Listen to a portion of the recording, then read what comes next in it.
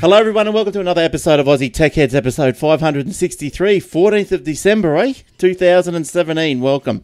We are joined here by the two usual suspects, Warlock and Jordan. How you going, guys?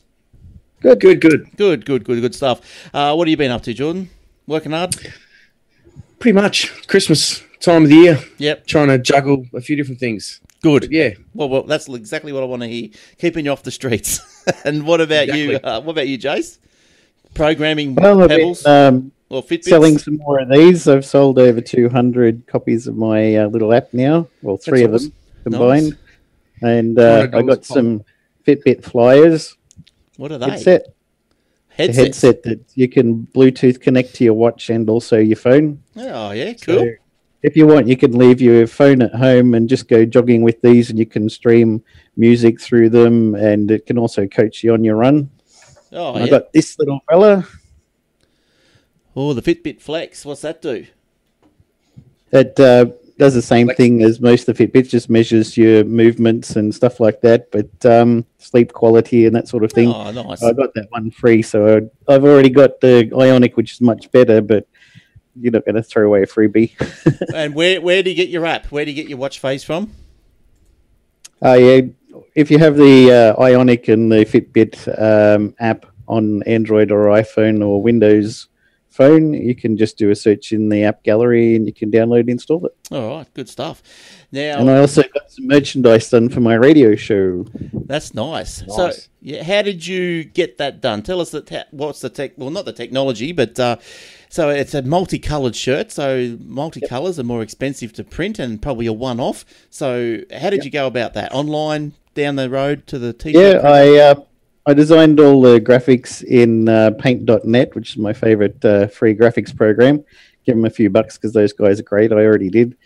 And just designed the image at 4,000 by 4,000 pixels, so it was quite high resolution, and then uploaded it to zazzle.com.au, and then picked the things you want to print it on. I've got a couple of mugs, coffee mugs, really big coffee mugs, because I need a lot of coffee in the morning. Yes, I like a big coffee mug. So I got two of those. One to leave at home and one to leave at the radio station. So I've got a cup there. A couple of bumper stickers, one for my car, one for Dad's. I've got this black shirt, a white T-shirt. I've got a white polo shirt and a trucker's cap still on the way in the mail. Nice. It's going to have my logos on it. So now, does this come? Is this an Australian? This Zizzle or Shizzle? Zazzle. Zazzle.com.au. How do you know how to spell it? ZAZZLE.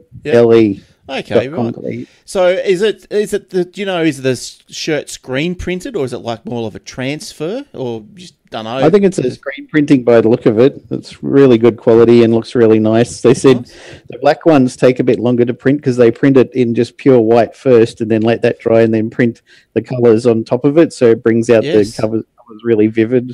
They come alive. Well, it does sound like screen printing. Jeez, they must have some must have it down refined process, because I know screen printing.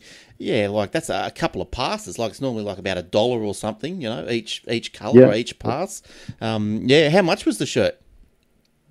I would have to look up my. Me out. No, that's all right. Well, we can have a look. Well, I'm going to go to this Zazzle and have a look and see what else is there. Sounds good. You can get us on the polo shirt was $39.35.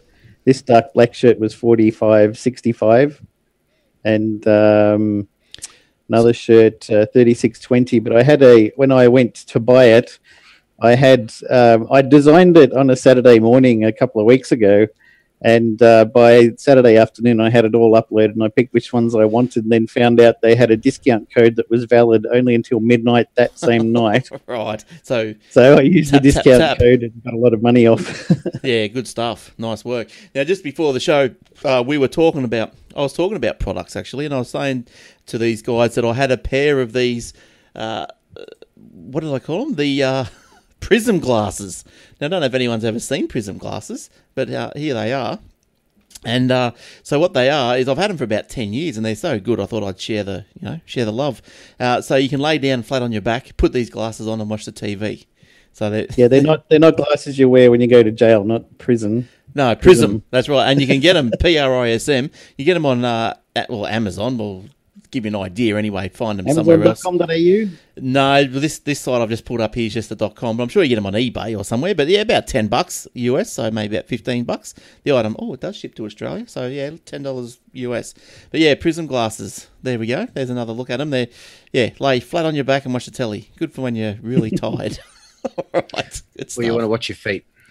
Yeah, that's right. That's right. Make sure you don't have a big tea before you do it, because all you'll see is your gut. So it's got to be empty stomach. That's me most of the time, mate.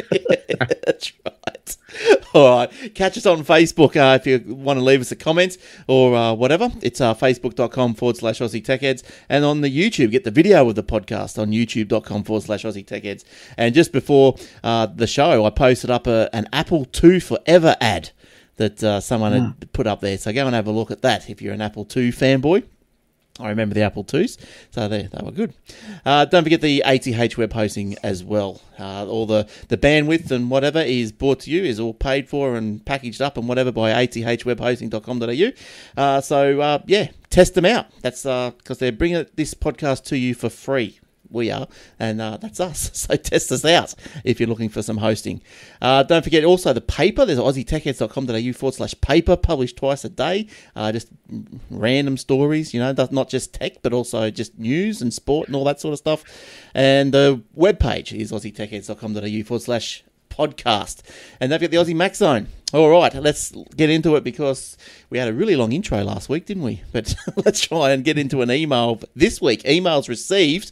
Jason got an email. Now I'll read an email from Oars. My fan. Hello, Oars. Now, with all of the current hype around Bitcoin, I've been thinking about grabbing a few dollars worth of Ethereum and some Litecoin, just in case the craze flows on down through the chain. Well, you are right, Oars, of course it is. My question is how to buy them. Where did you buy yours through? There are so many websites out there, but I'm not sure which ones are legit and which ones are reliable ones to go through. He's heard a lot of stories who have Bitcoin out there somewhere but can't access them because they can't remember their passwords, Will, and their wallet for whatever reason. Leo is the same. Oh, how many did Leo have? He's got about 80 or something as well, I think. 80? Yeah. Oh, dear, oh, dear. He doesn't want to be one of those people if it does skyrocket. It's skyrocketing. Oh, Bitcoin is. Cheers, and I love the podcast. Good stuff. Easygoing weekly wrap-up. Keep it up. All the best to all of you and for the festive season. Good on yours. Now we're going to try and get an answer for you.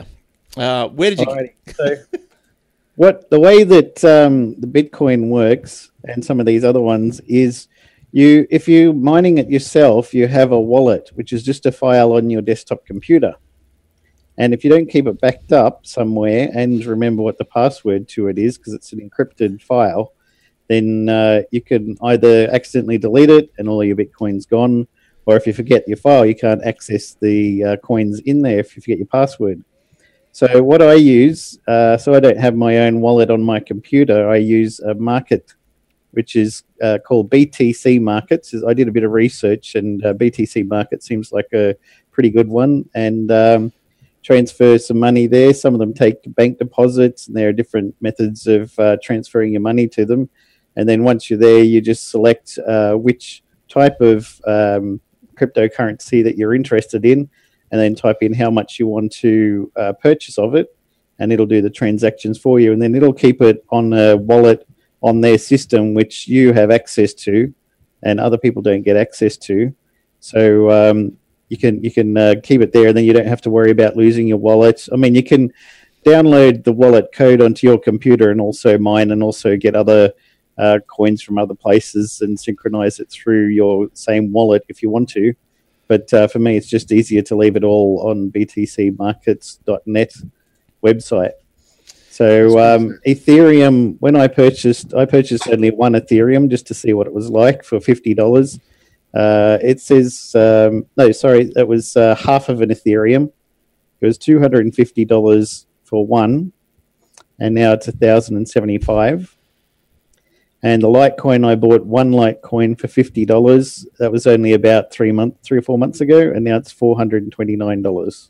That's nice, isn't it? So, would you invest in shares or real estate, or throw it into a cryptocurrency and watch your money quadruple in 4 months? Yes, And well, you got to hope it stays up there, don't you? Though Oh, that's the same with shares. You got to I hope suppose that they anything stay up there. aren't they saying that the Bitcoin is just booming like crazy at the moment? It won't last.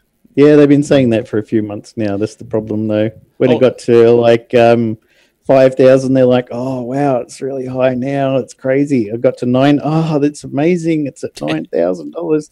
Now it's at 23,500. So what the ceiling is, nobody knows.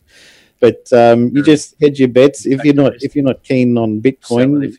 Yeah, if you don't want to mortgage your house like a lot of people are doing and investing that in the Bitcoins, because it was fine if you wanted to invest in Bitcoin when it was $100. Now it's 23,500. You buy one Bitcoin and then hope it might, I don't know, double. It's not going to go up 1,000-fold like it has since the last couple of years. So I don't expect to see it at $23 million next year or something like that. So you're more likely to invest in something like Litecoin or Ethereum. There's a lot of other ones. There's Ripple, Bcash, and so many different types. So do a bit of research. I've got a wallet, not the online one. I've got a wallet just on the computer. So, and I haven't opened it for ages. I think I stuck $50 in it. Don't lose it. And don't lose it and don't lose the password. I haven't opened up the wallet in so long I wouldn't even know what was in there. Probably wouldn't remember my the password there? Right? No, well, you're right. Having it in the cloud is so much better. I reckon. Oh yeah, for sure. Having it on your computer for you to look after yourself is just If you have it on your computer, put it in a Dropbox folder or OneDrive or whatever. Back it up to a cloud anyway. Yeah. Yeah, I was sitting down today because like one of the stories I had for this week was the Bitcoin bubble. People, they're all fearing the bubble will burst and all this sort of stuff as it passes. As Jay said, whatever was 17,000 US, whatever that was Australian, 21 or something? Didn't you say? Proponents say Bitcoin 3.5. Yeah, that's crazy. Like, who's going to pop in now and buy one? It's a bit crazy. Proponents say Bitcoin is a good medium of exchange and a way to store value, much like precious metal. They also argue it's preferable to traditional currencies because it is not subject to central bank manipulation.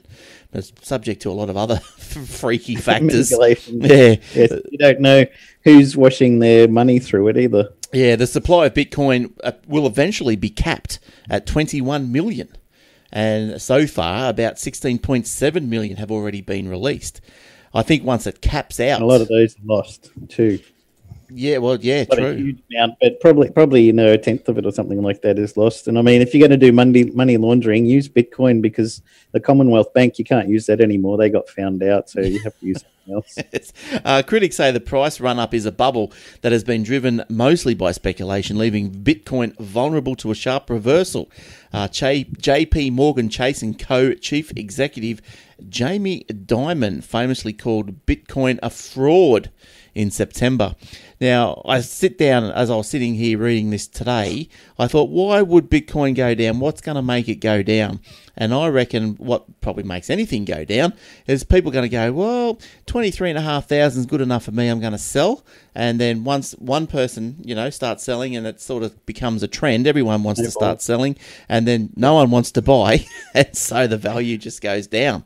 And that's probably what's going to happen sooner or later. I can't see it going up much more. Like it gets a bit ridiculous. The value of everything is based on speculation. The value of oil in the oil markets is based on speculation. If somebody comes up with the theory of speculating something at a higher value, then other people will sell it at a higher value. If they speculate lower, it goes down. Everything is volatile that you can invest in shares and things like that. So this is just another thing to invest in, and it's speculation, sure, yeah, so is everything else. But I guess at least shares, there is something behind it. It's like, the physical company or whatever, but which can go belly up. True. I'd rather invest in shares, I think, than Bitcoin. I'm just not. Well, while it's up at 23,000, codger, you. While it's up at 23,000, Luddite. I'm leaving it alone. It's only ever going to work if people invest, isn't it? Yeah, it's not going to work if we don't pay attention. No, well, that's right.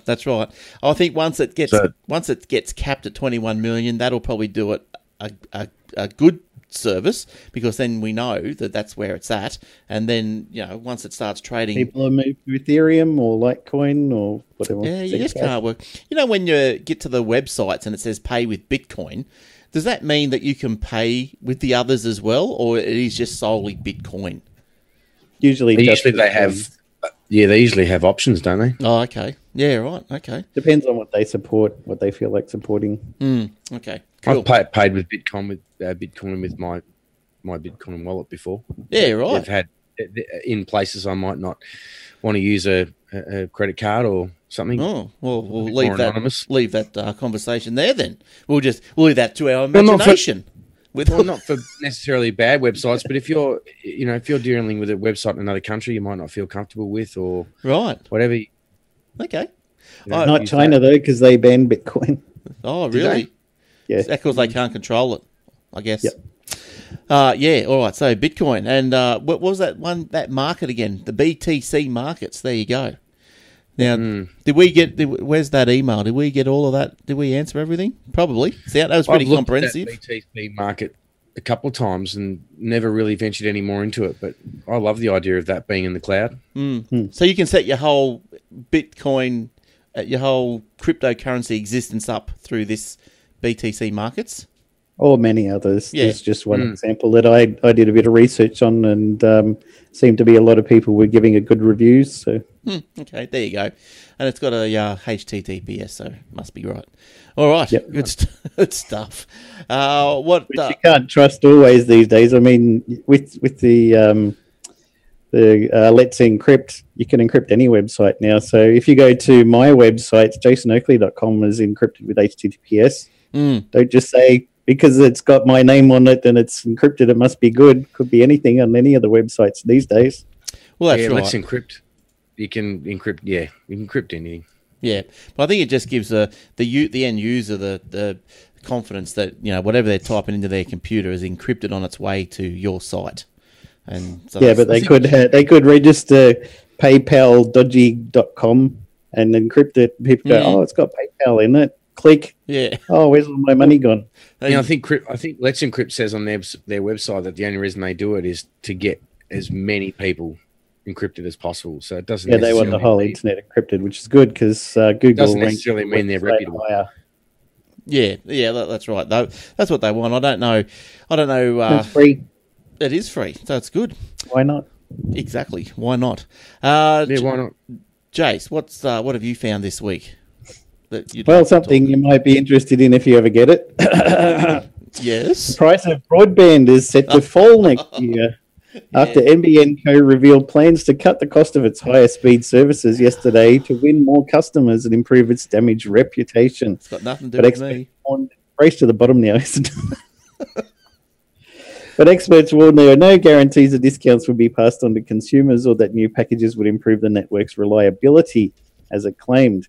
NBN Co Chief Executive Bill Morrow said the company was negotiating with internet providers to drop the wholesale price of some of its plans and include additional capacity to prevent slowdowns during peak times. Mr. Morrow said the discounts were designed to encourage more users to adopt higher speed plans, as more than 80% of NBN users adopted services offering 25 megabits per second or less, which is often no better than the technology they used previously. Without affordable higher speed plans, many end users aren't seeing the true potential of the NBN access network. Customer satisfaction levels fall if expectations of the NBN experience aren't met. We also recognise that we need to do something dramatic and quickly to encourage retailers to get end users onto high-speed plans as growth during peak hours continues to develop on the network. The 12-month discounts available after March next year will see the wholesale price of a 50 megabit plan cut by 27% to $45 and the price of a 100 megabits per second plan cut by 10% to $65. Mr. Morrow said NBN Co would also drop the price for additional bandwidth. Yeah, so we are on a permanent pause up here on the Gold Coast. I looked at the NBN site. Ooh. Yeah, we're on a 6 to 8 months pause for the highly faulty cable. I don't know what's going on, but how much do you pay, Jace, as a matter of interest for your 99? 99. Oh, that's okay. And what, Jordan, you're on it, are you? I can't remember. Yeah, I'm the same. You with Telstra, Jace? No, it's Sky Mesh. I got 99 as well with Telstra. Okay, yeah. What frustrates me is the mobile plans. I don't know why we haven't got better mobile plans. Our mobile internet is almost as fast as NBN, if not even more so. Now, plans are terrible. Yeah, well, I guess it's all limited to the infrastructure and whatever's out there, isn't it? Like, it's limited to profit and shareholder requirements. Yeah. You get a couple of gig of data on your phone, and you pay big bucks for it. Yeah, well, I think I switched from Telstra to the Aldi mobile. I'm probably not entirely happy. I'm going to give that Boost a shot, that Boost mobile or whatever it is. But yeah, I don't think Telstra anyway. Yeah, that's right. That's Telstra. It was more Telstra retail, I think, where Aldi was the Telstra wholesale service. But yeah, well, Boost is the Telstra company, whereas Aldi is a different company. Of Amasim? Yeah, Amasim, yeah. Amasim, yeah. Do they? I think they're Optus resell. Optus, right? Yeah. Because I was looking around this week for, kids, good plans for kids, and Amasim have got that $10 unlimited deal.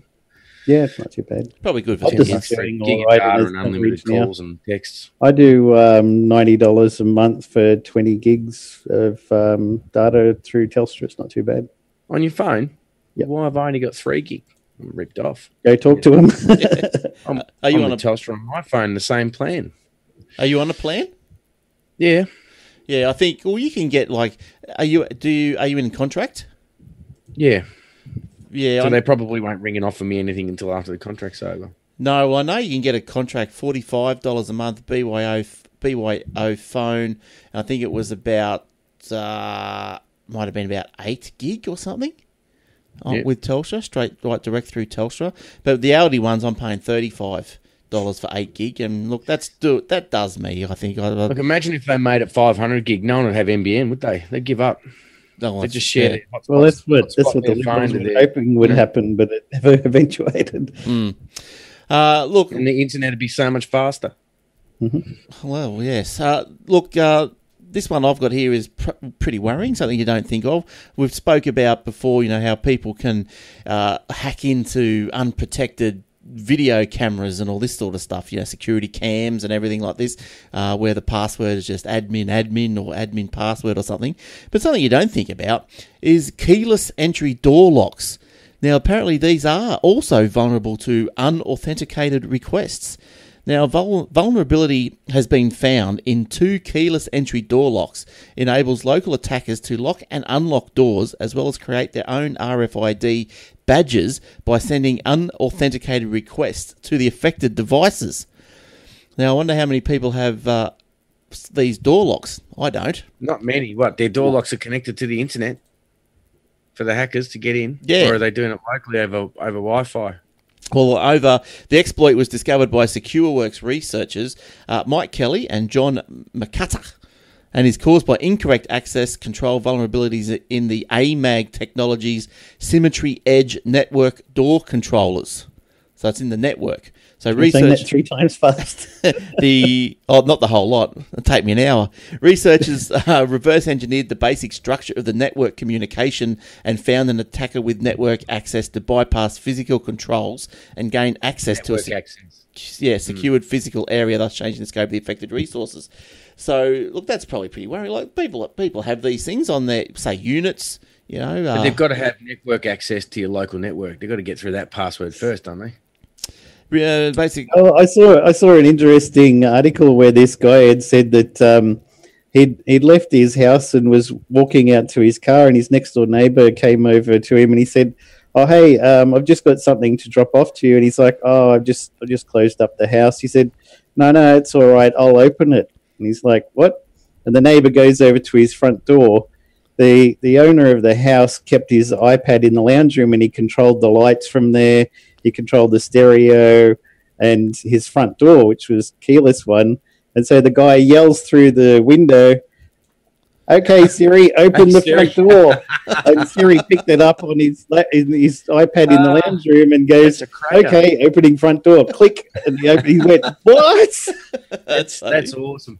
Yeah, that's fun. That's awesome. That's something you wouldn't think of, isn't it?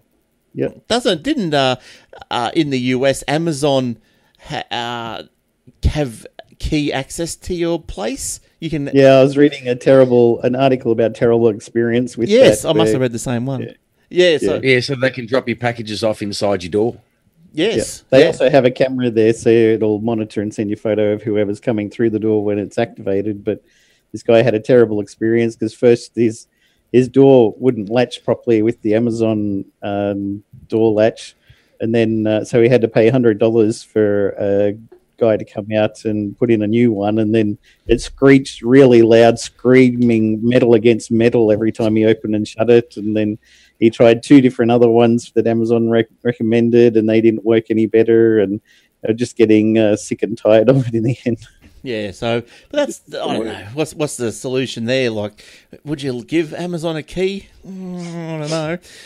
But yeah, you're right, Jordan. That was an attack with network access for those door locks. So you've got to get through the network password first. I've often thought about having it myself, but it's an expensive way to lock your door, isn't it? These locks are pretty expensive. Yeah, so the attacker could also inject fake card values, which can then be used to physically bypass the door, since the primary function of the door controller is able to access, is help control access.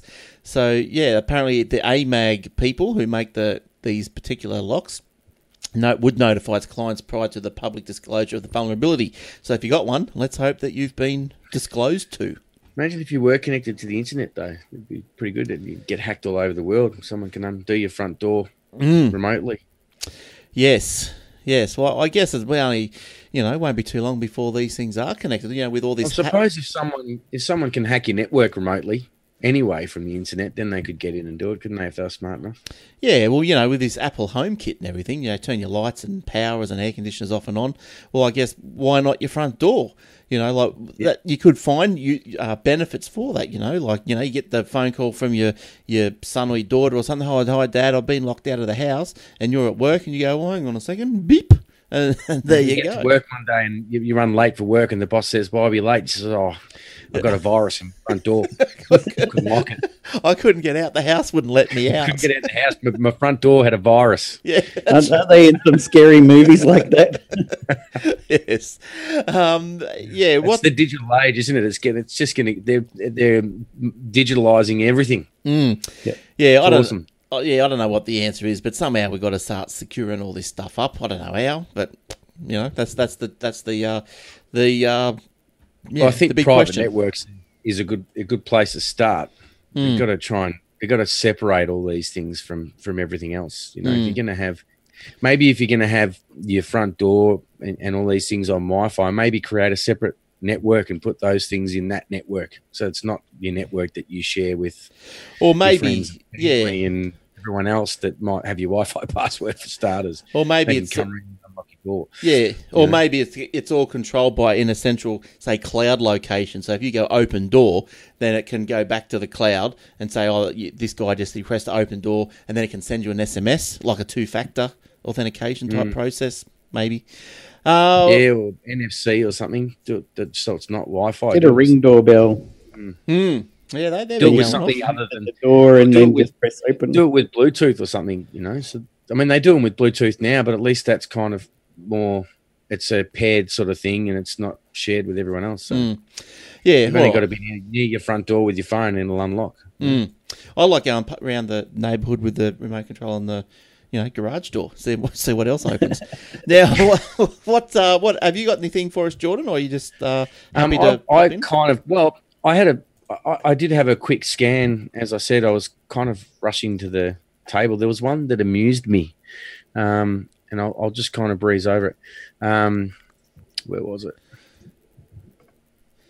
Apple drops white color scheme with new iMac Pro. Where's that music coming from? Not me. Not here. Might have a web page open. They got autoplay on them all now. Got about 4 of them going. Up on the tab, you'll see a little speaker next to the cross mark. Should show which one's got the noise. Yeah, little speaker will come up. If you use Chrome especially, it'll have that. I think it's off now. There we go. I had about 2. Oh, another one's starting. As soon as I load a page, it plays the video automatically. Apple drops white color scheme with new iMac Pro. Apple's latest high-powered iMac Pro goes on sale tomorrow, and fans can expect a very different look from the company's traditional design. I got reading through this and I was kind of a little bit laughing at by him.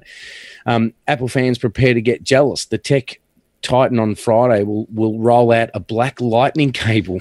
Oh, no. For the first time, the company has produced a desktop computer and all the cables weren't white or something. What does it say? Company has produced a desktop computer or cable that wasn't white. Wow. But getting your hands on the black lightning cable will cost you an arm and a leg. Oh, God. That's because the only way to get one is by buying a new Mac Pro, which goes on sale tomorrow and carries a hefty price tag. Why would you just spray paint price still to be confirmed? The new desktop starts at US $5,000 or about $6,500 Australian. And I thought that was a bit of a laugh, just to get a black lightning cable. Yeah, that's a joke. That is funny. They're changing their colour scheme. They're getting a black lightning cable. Well, I read another story. I don't know why these stories are coming out, but I read another story that probably next year they're doing away with their Macs altogether. That's it. No more Macs. They're going to like the iPad. They're going to rename them. Well, the iPad Pro. That's going to be the Mac, maybe with the keyboard. Sounds weird, but this story went on. Oh, so they think they don't need desktops anymore? Is that what you're saying? Yeah. So what this bloke was saying in his article was that that the iPad is going to replace the Mac, and that Apple has shown this sort of so-called leadership before. Getting rid of the floppy drive, getting rid of the CD drive, getting rid of get rid of the computer altogether. That's right, get rid of the whole bit. But just following on while we're it takes courage to have a face scanner or something. They said, didn't they? Yeah. Who's the finger? But just moving on with the Apple sort of theme, they're apparently in talks also with Shazam. So, the Shazam where you hold your phone up to the music and it tells you what song it's playing. Yep, going to buy it. Yeah, so it looks like the users of Apple iPhone with the Shazam can say, "Hey Siri, what's that song?" And the Apple identify it. Shazam has other features, which I didn't know about, as such as the ability to identify TV shows. Have you guys used it for that? No. No, I didn't know. My question How is, does it identify a TV show? It must know the script. there used to be a really great app website for developers called Test Flight.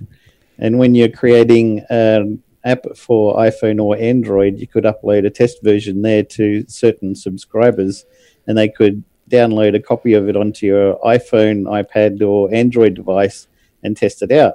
And Apple's like, that's a brilliant idea. So they bought Test Flight, shut down Android. Now Android couldn't use it. People have to try something else to do it. So Shazam is on Android and Apple. So Apple buys Shazam, shut down Android. There goes half the customers at least. And what do we use? Have to wait for somebody else to do the same thing now. There is another one. It's not Shazam. SoundHound. It's good.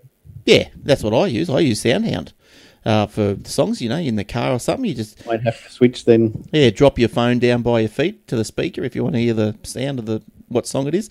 But tech news website TechCrunch reported the talks earlier, writing that Apple could pay about $400 million for Shazam, and that could be signed as early as next week. But then further on, the article went on to say that Shazam was recently valued at $1 billion. So I don't know what's going on there. It's funny because I used to use Shazam and then I just have stopped. I've never used it again since. I thought it was a bit of a novelty. It's amazing that it's still going so strong and it's worth so much. Well, I think what Apple wants Shazam for is so to make it easier for people to find songs on the Apple Music. So they're probably trying to pull people across. There's a link in there to buy now on iTunes and go straight to the iTunes store for every song. Yeah. To give you an idea how big the Apple Music is, because, I don't know, you might remember I don't particularly rate Apple Music. I don't like the interface at all. I just really don't like it. As of mid-2017, Apple Music had 27 million subscribers. That's behind Spotify, who's got 60 million. I love Spotify. Yeah, Spotify's the go. It needs a bit of tweaking with a few things. I'd like to see songs display with the year that it was sung or published. I'd like that. Little tweaks. I might have to look at signing up with Deezer. I've heard about what's Deezer. I've heard that somewhere. Deezer is another music site like Pandora and Spotify and those, but Pandora is supported on the Fitbit Ionic. Oh, yes. And Pandora shut down in Australia last year. So yes, that's right. Deezer is another platform that has music apparently that's a bit like those, so I might have to give it a go and see what it's like, because you can connect your watch directly to the Deezer service and stream through your watch to the Flyer headphones. Nice. There was another article I was reading that's kind of along the same lines there, that YouTube is working on a new streaming service and it's launching in the next few months. Yes. I read that. Yeah, everyone's getting into it, aren't they? What's the difference, though, does anyone know, between, say, Pandora and then just doing something like Spotify Radio? That's the same sort of deal, isn't it? Probably similar idea, yeah. I haven't used Spotify Radio. I use my own curated lists. Wouldn't YouTube Music, I think that'd give everyone a run for the money, and wouldn't the artists love it as well, because they'd be more protective of the musical content that's currently on YouTube now. Well, I like YouTube watching, say, the YouTube streaming it through the Chromecast, especially with the music, because I don't know if this is how it's supposed to be, but it seems to me that when you say stream, say you start something off on YouTube and you stream it through Chromecast, and then it'll go to the next one, and then the next one, then the next one, and the next one. Well, it knows it's streaming, and it won't throw up a really bad quality clip. I don't know if you guys have noticed that. I've noticed that okay. Yeah, it just keeps the quality with good quality clips. Unless it might be somehow inbuilt that anything that I show's got to be 720 or higher or something like that. But yeah, I reckon for music, you're having a party or something, you throw the YouTube on a playlist. Oh yeah, it's that's great. Why I reckon YouTube, if they've got a music service going, they've got half a chance. I reckon. Yeah, I think it's good, but because they're obviously a big company, they got their backing behind them if they can make it work. But to get in front of Spotify is going to be pretty good. Yeah, look, Spotify's got the goods at the moment. I can't see anyone beating that for the. In the meantime, I love it. But going back to your black iMac leads, and maybe this is why they've gone black, because the king has returned. Jony Ive has returned to the helm of Apple design team. Maybe, he could see the writing on the wall, and Tim says, "Come back, Johnny, come back."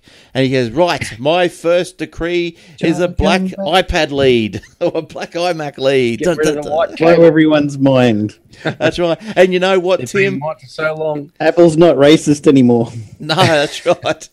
And it's gender neutral, and it costs $400, Tim. $400. Let's go. Now, I tell you what, my lightning cable is already black. I got one from eBay. It's a single cable that goes into USB 3 port, and at the other end it's got one lightning, one USB-C, and one micro USB cable coming out the other end, so you can plug into 3 different devices and charge them all at the same time. Oh, that's handy.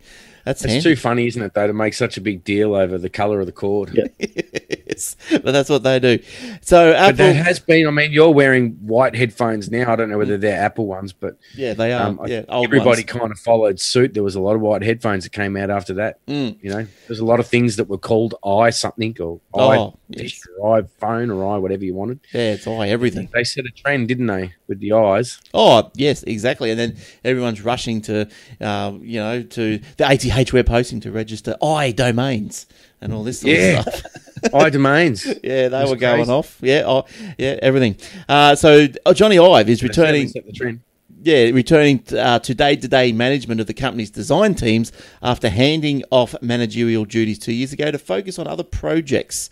So in 2015, Ive was named Chief Design Officer, reporting directly to Tim Cook. He then handed off some administrative duties to Apple design executives, Alan Dye and Richard Howarth, to focus on broader efforts such as Apple's retail stores and new spaceship campus in Cupertino. Now, Dye and Howarth will now report to Ive once again. So, he's back in charge. Jony Ive, he's back. Where is he? There he is. Is he taking a selfie, you reckon? In that photo there? God, I've said on you. I like that song. One of my favourites. All right, Jace, what else have you got for us? Well, Australia is a great place, and researchers have discovered a solution to one of life's most annoying first world problems, the dreaded cracked phone screen. But walking around with a smashed screen or being in constant fear of getting one may soon be a thing of the past. With research from the Australian National University heading the development of shatterproof glass for mobile phones. Oh. Aluminosilate is the glass that is used to make smartphone screens, and while it's a common component in many phones, lead researcher Charles Lelosk said it's not a lot is actually known about it on the microscopic level. But adding in different elements to the structure of the glass, such as sodium and potassium, a new atomic structure was able to be set into the pane. These alterations could be developed to make the glass more resistant to breaking and more flexible. We inferred that we could use this knowledge to search for new properties and make glass harder. This will require further work, of course, and will also require some collaboration with the industry. Now we can build on this, but we're talking time frames of maybe 5 to 10 years. Woolworths half-leg ham, bone in. I was reading that article Save $2 a today. kilo. It was actually on my list to read. I thought it was a really good story. Yeah. But because Apple have brought out the glass back phone again, for starters, is what makes every time I see. Every time they're going to put Mick out of work again, aren't they, Glenn? I think I've said it to you before that my sister's got a music store and they do phone repairs, and I said to her, I've heard that the iPhone's coming out with Gorilla Glass screens. It's not going to be breakable, this version. You're going to go out of business. And then, sure enough, it was released, and about a month later, you start hearing the reports of it's the most breakable phone come out. Since the iPhone. But it's beautiful, and the sleek lines. So she's like, yes, I'm back in business. Fixing phones. I'm like, I don't think Apple's ever going to make a phone that's not breakable. They make too much money out of phones that break. Because they can't even stop getting new ones. Breakable. Remember that wasn't the iPhone can come up with a way to stop them breaking. It'd be pretty good anyway, either way, for the consumer at least. Make them out of cast iron or something. Wasn't there 6S people putting them in their pockets and sitting down and they were just bending? Something like that. Yeah. That was the iPhone 6, was it? Or the 7? 7? 6, I think it was. Yeah, something like the maybe more so the 6 Plus, I think. Yeah. The bigger ones. But I hope your sister's not one of these mob I think he's in Sydney or somewhere in Australia, that have been selling refurbished phones and tablets as new. Can you believe it? No, she would do that. No, she'd be making more money if she did that, probably. 3 online electronic resellers have admitted to passing off refurbished products and selling them to Australian customers labelled as new. One admitted to misleading customers by telling them it wasn't bound by the Australian consumer laws because it was incorporated overseas.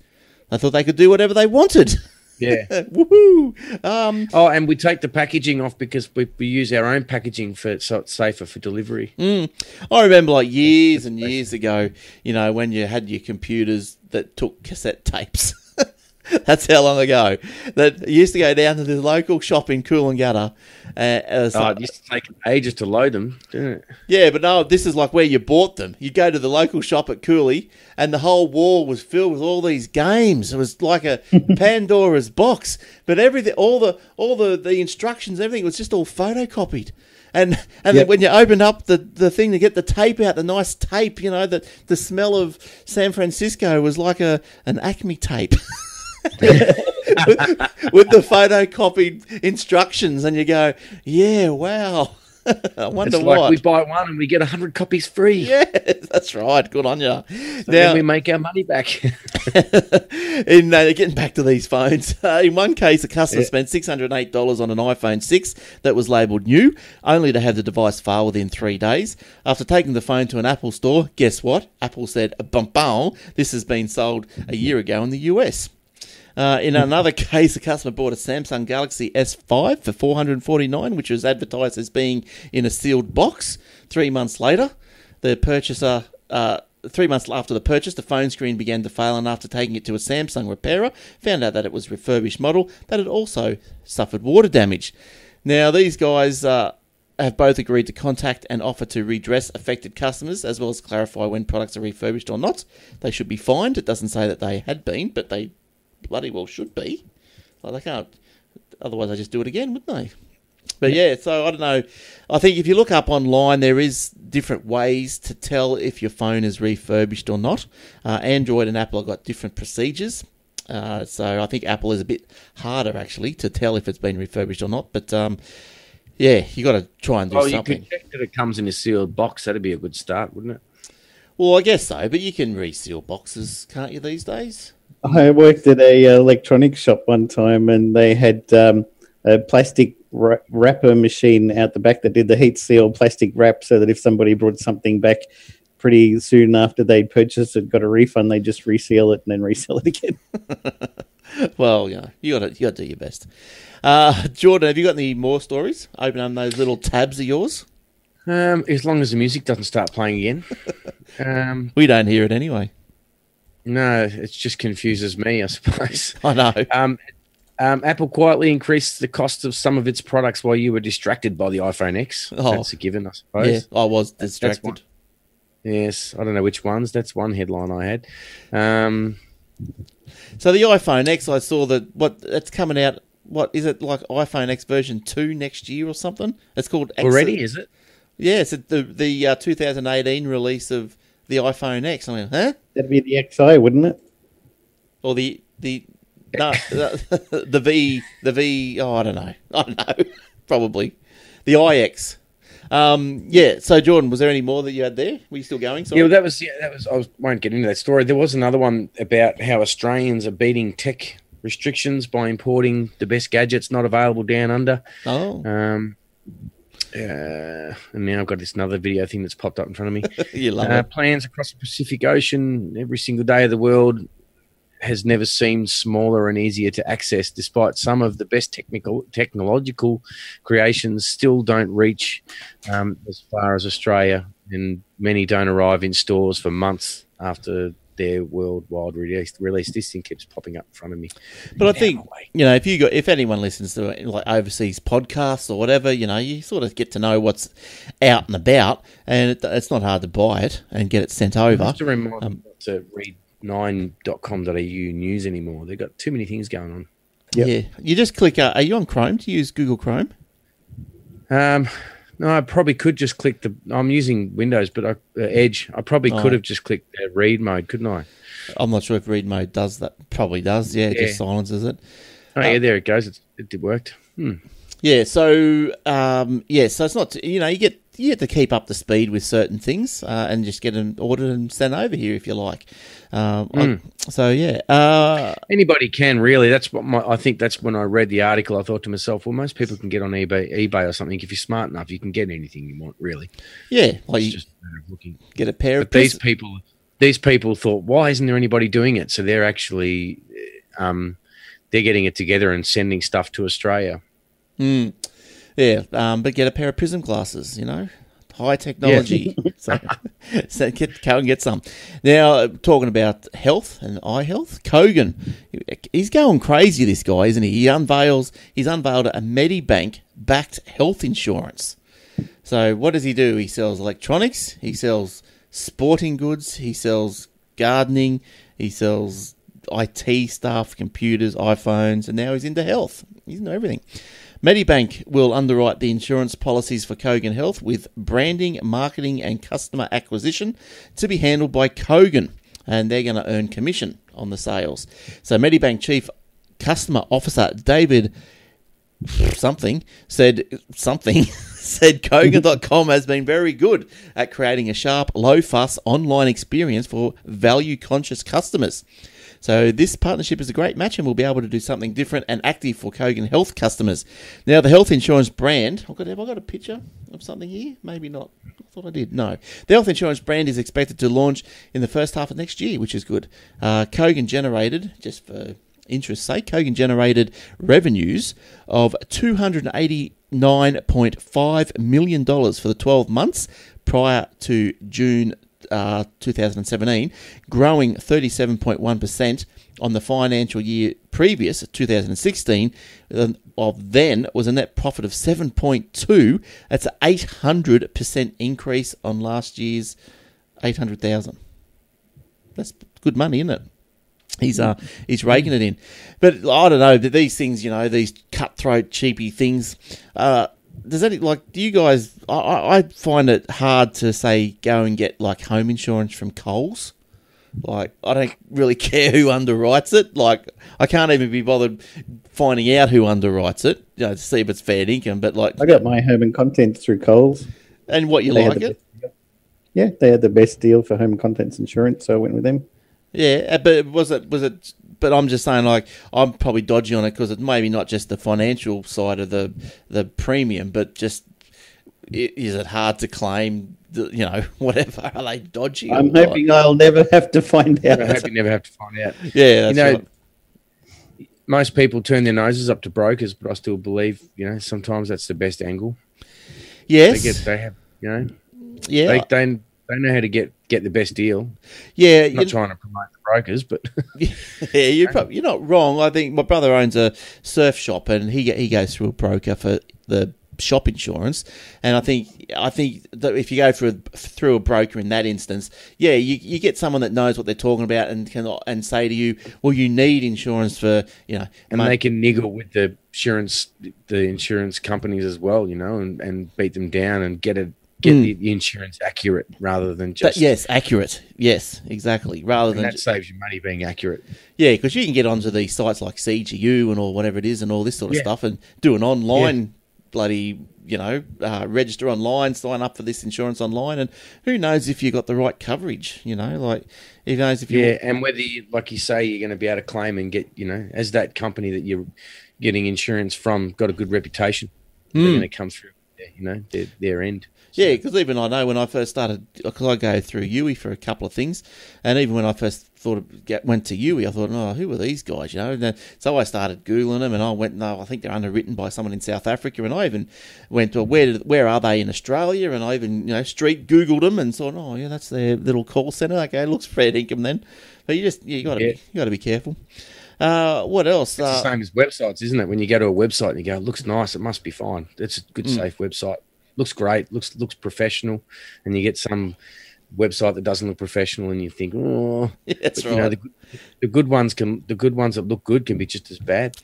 Yep. But then I know people that say with websites, they say to me, well, I don't want it to look too good because I don't want people to think that I'm so rich. I've got this fantastic website and I don't need the business. I want it to. So it's all in Comic Sans. Yeah, that's right, and just flashing lights, all the good old and an animated GIF with the Mail Us logo that has the box there, and the letter goes. That's one. Remember those? Like VO City, everyone had those. Yes. And a counter. They should put a counter on the website. Those were so 1990s. I miss counters. Well, what happened? Hitcounter.com. That's right. Yeah, I think there's still. I've still got one. I don't know if it works, but is there a count? I get an email every now and then from StatCounter saying you've reached this much or you've reached that much. It's a hidden one. I use AW Stats for everything. Yeah, I was just having a look on. I've got AW Stats is built in pretty much to. I thought that server application. Don't get a site if it hasn't got cPanel. Why would you? I don't know. But I was looking. Look, MSY. I was looking up MSY. I just had an old website a long time ago that I had used StatCounter. It's still there. But it's, I don't know. I never take notice of it. I thought the code is so old. I thought MSY might have still had a counter, but I can't see anything on their site except that the thing that the federal that the ACCC made them put up. The poor bastards. Right. All right. What else is there? What else is happening? Jordan, do you have anything else? No, I kind of browsed through that. That was pretty quick. I'm happy to just chime in. Keep going with whatever you've got. You got any more questions? That was good having someone email in a question. We've got to get more people doing that, I reckon. Yeah. So get a question. Get a question. If people feel up to it, email it in. So we're not financial advisors. Disclaimer. Yeah. We're not any advisors. If you've got a question about Bitcoin, if you sell the house and invest in Ethereum and it drops next week, it's not my fault. You did it, me. Yeah. So, how's this one? Here's one to make you laugh. A Firefighters slam YouTube prankster who cemented a microwave oven to his head. So now I'll get this on the YouTube for those on the video. You'll be able to see this clown. And so hang on, here we go. There he is. He's got a microwave on his head. So what happened was he put his head in a plastic bag before 7 bags of polyfiller were poured into the oven by his friends. He quickly became trapped because the polyfiller set. What did he think would happen? His friend spent nearly 90 minutes trying to free him before calling an ambulance crew. When the paramedics were unable to help, the fire service was called.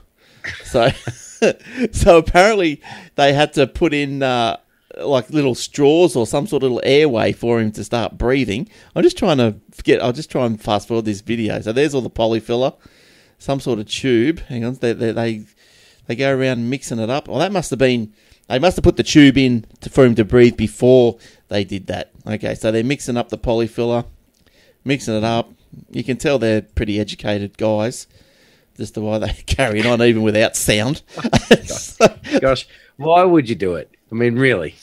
I don't know. Obviously, so internet fame. What was the He's experiment? known worldwide now, isn't he? he is. The YouTube video's got about 3,800,000 odd views. And how much money has he made from YouTube advertising dollars? Who knows? Yeah, who would know? That's why you do it. He's had 32,000 dislikes on this thing. Thumbs down.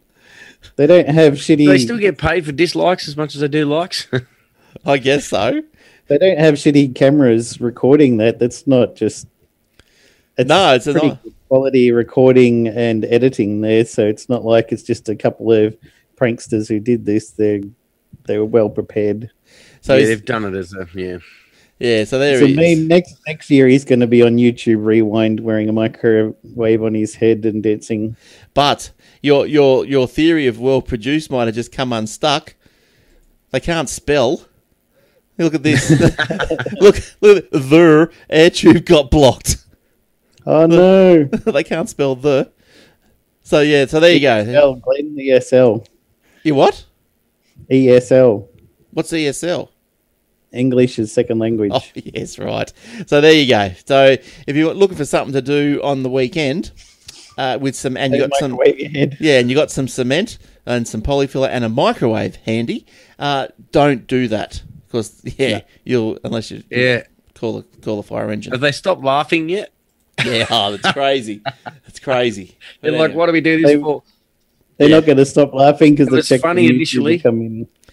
Yeah, well, it wasn't funny after he got stuck in there. I know that because when I was watching the video, he's going like, "Oh, this is so heavy! It's so heavy!" And yeah, it would be like a thing full of cement on your head. Yeah, funny stuff. All right, Jace, what else? Take us off that topic. Well, let's take us back down again. Yeah. By aggregating the data from over 250 separate breaches, cybercriminals have created an easily accessible and usable treasure trove with 1.4 billion clear text login credentials, according to security researchers 4IQ. If you're in the habit of reusing your credentials, then this aggregated interactive database, which lets criminals query and receive responses in under a second, should have you worried. This isn't the first time criminals have pulled together data from multiple breaches, but it's their largest collection known and a step forward insofar as the database is organized hierarchically and is fully searchable. If a threat actor wants to target a specific person, they can search for an email address and then grab a password or a set of passwords that has been used before and try and exploit other accounts. Amongst the nuggets, a search for admin, administrator, and root returned 226,600 passwords used by administrators in seconds. The data dump is a massive 41 gigabytes, and 4IQ says 14% of passwords in the dump were previously undecrypted, with another 318 million previously unpublished user accounts in the data dump. The challenge is for most of us isn't following good password hygiene today, but not reusing passwords, employing a good password management tool, and using two-factor authentication where we can. Real problem is old accounts we've forgotten about and the sheer volume of sites we've created a username and password for. Chances are we've all reused passwords, and going back to fix all those is quite difficult. Yes, well, I think everyone has a normal password for just junky sites. Is that right? Yep. And a good place to check if somebody has got your password, go to haveibeenpwned.com. Yes, I know. And you can put in your email address or username there and it'll search. Yeah, it's a good one. Yeah, I have been pwned. Have I been pwned? It's a good one. You put your email address in and... You can even put in partial email address if you're scared of them, or just your username if it's something unusual like Warlock. It'll tell you what it's been in. Good start. I think, I've had a few. Yep. Pawned on 8 breach sites. Adobe got breached, so yep, first one Adobe, yep. Bitly. Dailymotion, Dropbox, yep. Something else. Plex, XSplit. Everyone's been hacked. Yeah, so there you go. Have I been pwned? All right. Yeah, it's a good one. That and it's encrypted. You can see up the top. I think there was a right. Who was it that got hacked? Not long. There's been a few of them, hasn't there? It was one of the big ones. Sony. There was a guy, Matt, on Twitter who had their Twitter account MAT, and they just wanted to have such a small, short, and cool Twitter account. So they did everything they could to hack his account and got into it. There was one. There was a big site that got hacked not long back, and it kind of went out on it was Yahoo or something like that. It went out on an announcement that people should go to that pwned website or whatever it is, and they sort of let everyone know they should go and check. I think it was like a Yahoo or a Hotmail or a Apple or something, and they were saying to people it was when the viruses were out. We had the big virus come through, and everyone was like checking out that they hadn't been hacked and gotten this virus. What was a really big one that came through? Yeah, there was the YouTube one 6 months ago. Yeah, there was not the YouTube one, the Yahoo one. Yeah, there was a big virus that went round. Oh, that's that WannaCry? Yeah, the WannaCry was around that time, and everyone was like, you better go check your email is not been hacked and make sure your password's right. You don't want to get it. And they were telling everyone to go to that pwned website to check your email so that you don't get hacked and get this WannaCry bug and spread it. Yeah, so what you do is if you come up on that site, if have I been pwned, you just change your password and your login credentials for those sites, and you should be right. Yeah, Jace, what's happening with prawns and plastic bags? Yeah, Angelina Aurora was sitting in her local fish and chip shop looking at all the discarded fish waste, piles of crab shells, prawn tails and fish heads, kilos and kilos of it all destined for the bin. There had to be a better way, the 15-year-old budding young scientist thought. She got a few kilos of discarded shells, took them to her Sydney Girls High School science lab and started experimenting. Eventually, she managed to find a way to turn them into a strong, light and biodegradable plastic. The Year 10 schoolgirl hopes one day to see it used in plastic bags at supermarkets around Australia. The dream is to basically have every single plastic in the world made out of my plastic, she said. In 2016, Angelina won first prize in chemistry for her age bracket at the New South Wales Young Scientist Award for another plastic made from cornstarch. Cornstarch plastic broke down as soon as it was exposed to water, which made it very biodegradable, but also completely impractical. However, the win did lead to an introduction to several scientists at CSIRO who have remained her mentors on the current project. Prawn shells contain a special hard but flexible protein called chitin. When the scientists' guidance and a litre of hydrochloric acid, Angelina managed to extract the chitin from the shells.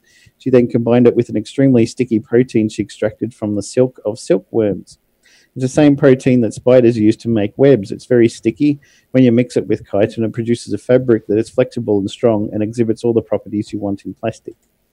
How good's that? Good on her. That's great. Yeah. Good to see that some Aussie girls are out there trying to solve the plastic bag issue.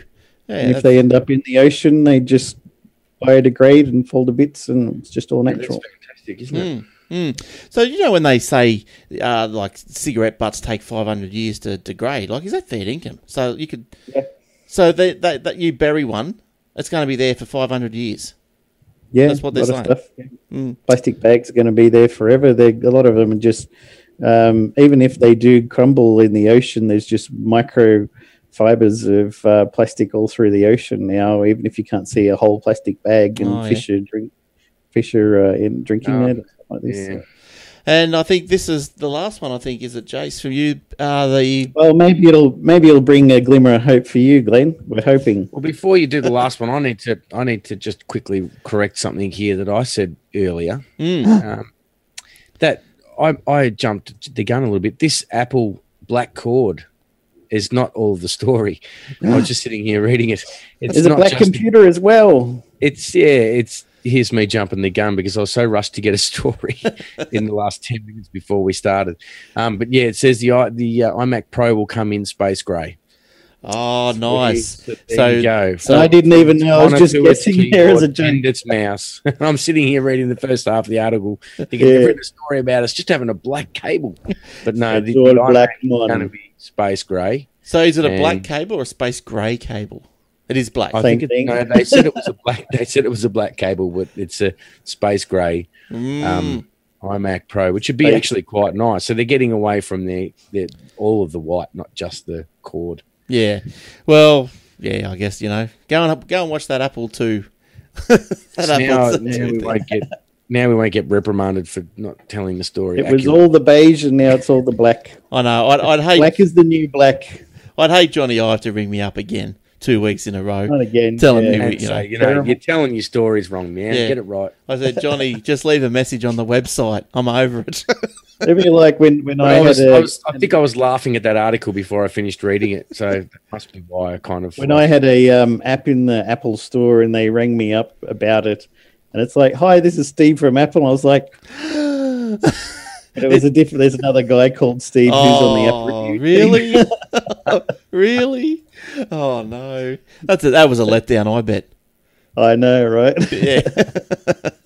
Well, what's AT&T has started trials in Georgia State and a non-US location to deliver high-speed internet over power lines. The number 2 wireless carrier said on Wednesday, making its latest push to offer faster broadband service to more customers. AT&T claims to eventually deliver speeds faster than 1 gigabit per second consumers can currently get through fiber internet service using high-frequency airwaves that can travel along power lines. While the Georgia trial is in a rural area, the service could potentially be deployed in suburbs and cities, the company said. We think this product is eventually one that could actually serve anywhere near a power line, said Miracle Knight, AT&T's Senior Vice President of Wireless Network Architecture and Design. She added that AT&T chose an international trial location in part because the market opportunity extends beyond the United States. AT&T said it had no timeline for commercial deployment, that it would look to expand trials as it develops the technology. Potentially, it can be a really big deal. You need the power company to play ball with you. That's the downside. AT&T and Verizon, the largest US wireless carrier, have also been testing 5G internet services in which the last leg of connection is delivered via a radio signal to homes using high-frequency airwaves known as millimeter wave spectrum. Verizon said in November it would launch the faster broadband service in 3 to 5 US markets in 2018. Now, I just happen to have a picture of Michael Knight here. There he is, from AT&T. Michael Knight. I don't know. I don't know if it's the same one, but that'll do. That'll do. Good on him. Shadowy we flight into the dangerous world of a man who does not exist. How good was that show?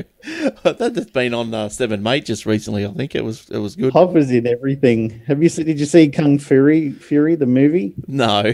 Go watch Kung Fury. It's a piss take on all the old cop shows, but also with 1980s computers and stuff like this. Like the guy goes back in time by standing on a Commodore 64 keyboard that hovers and flies through a time wormhole back in time, and the guy who's sending him there is wearing like a Nintendo Power Glove to operate his computer and everything, and they have his partner is a Tyrannosaurus Rex.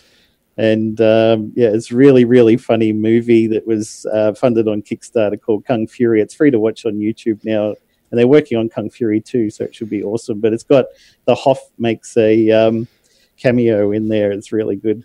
I didn't mind the second the comeback of Knight Rider. I thought that was all right. Not with the Hoff in it, but that was good. Only lasted one season, but yeah, it was all right. Yeah, I didn't mind it. I thought it was good. Yeah, but sometimes I wonder if I don't know, maybe the next generation of people just don't appreciate some of the old shows the way we did. Yeah. Well, I guess so. Yeah, I guess that maybe you're coming into it fresh and you think, oh, what's this, a talking car? We've got that. Simon and Simon. We've got Siri now. What's Oh, geez, Remington Steel. That was good. Simon and Simon. This isn't new technology. Yeah, that's Simon. But it's not like back then. We were talking cars was not non-existent. We would have thought that was amazing, but now it's possible. I liked. I think it was Matt Houston. They had in the lounge room of his mansion or whatever. They had a table, and they press a button, and this computer with CRT screen and everything would just spin up out of the desk and then lock into place. And I was like, that would be so awesome to have in my bedroom as my computer. Just press a button, it comes up, press a button, it goes back down. It's just a normal table again. I was watching the Christmas holiday vacation, the National Lampoons. And like just at the start, when Clark is planning his trip over across the country, he's using some little computer, a Commodore or something, and just on the screen the graphics and all this. It's just that's amazing. Oh, the original, that's good. Yeah, they've been playing the remake lately on free-to-air TV, and I don't think it'd be as good. I mean, Chevy makes a cameo in it, but he really made those movies. Oh yeah, that's right. That's why they were funny, because of him. Yep. Yeah, that's right. It's like that it's like that as well with things like your superhero movies, especially like Superman. I hear so many people say that nothing beats the original. The originals, yeah. Well, I think like with the Supermans, like it's gone off onto a different way. Like it's darker or something, or it's more just so much more action and not enough heroism. Yeah, too much Michael Bay. Where's all the saves? Yeah, more explosions. Yeah, you can't save. Blow things up and have punch-ons rather than actually go and save a few stranded people hanging from buildings, or spin around the earth backwards to save your girlfriend. Well, where's all those plot lines gone? But, right. They had imagination back then, damn it. And when she found out that Clark was Superman, oh my goodness, how good was that? Yeah. He took the glasses off. What? Yeah. Put his hand in the fire. Yeah. He's like, "Watch this. You want to see something? Watch this." Oh, no way, really? Hang on. Where'd he go? He's gone. Yeah. How are you doing that? How does that work? I don't know. It's all CGI. See, this is not a real watch back here. Oh, isn't it? Oh, I'm all deflated now. I thought you were doing high tech, man. I thought that was this a real is a high tech show. I thought that was a huge watch. We need some CGI to deflate you and have you sort of fly off there, Glenn. Yeah, I know. Ooh, like my a balloon just flying away. That'd be nice, wouldn't it? Yeah, bye-bye. All right, well, talking about bye-byes, it is time for us to go. Don't forget the Aussie Tech Radio at aussietechradio.com. Tune it in on your TuneIn Radio app, and you just search for Aussie Tech Radio. You can get us on the Twitter at Aussie Tech Heads, at Glenn Goodman, or at Warlock. I don't know, Jordan, have you got a Twitter? No. I've never even used Twitter, believe it or not. So you can't get Jordan to be at... Don't worry. And don't forget the whatever else there is, Obsidian Loft and Old Fart Geek. So we're trying to get an Old Fart Geek happening pretty soon over the holidays maybe. And that's about it. So cool. Good stuff. Christmas soon. Hope you've all done your Christmas shopping. I haven't started. It's going to be, I've got Fitbit players. Oh yeah. It's going to I'm going to Christmas present to me. Oh, I got my own Christmas. I got my Sonos speaker. How good's that? So you can, hey Sonos, turn the TV on. No, Sonos doesn't do that. They're going to do a smart speaker, though. It's a nice speaker. I love the sound on it. This is so good. Spotify? Yes. Yeah, push Spotify through it. I can push podcasts through it. Whatever. But Spotify, yes, so clear. It's so good. I went and saw Paul McCartney. You need to be like Leo and have a Sonos in every room in the house, and it follows you through the house on the different speakers. Well, I don't know how it follows you. There must be a special app for that. It knows where your phone is. Does it? Well, admittedly, I've only got one speaker. So anyway, if you want it to follow you, you have to put it in your back pocket or carry it yourself. At least it knows where your phone is. Yeah, that's right. At least something knows. Oh, hey, Sonos, where's my phone? In your back pocket, idiot. It's bent like a banana. You got a 6S. All right, so that's it. Thanks for listening. Join us at the YouTube or on the iTunes or whatever your favourite podcatcher is. And have a good week, everyone. Thanks, Jace and Jordan. Thanks for coming in. Bye. And giving us your take on the stories this week. And yeah, good stuff. We'll see you all next week for the Thursday before Christmas. All right, see you then, everyone. Bye for now. Ta-da.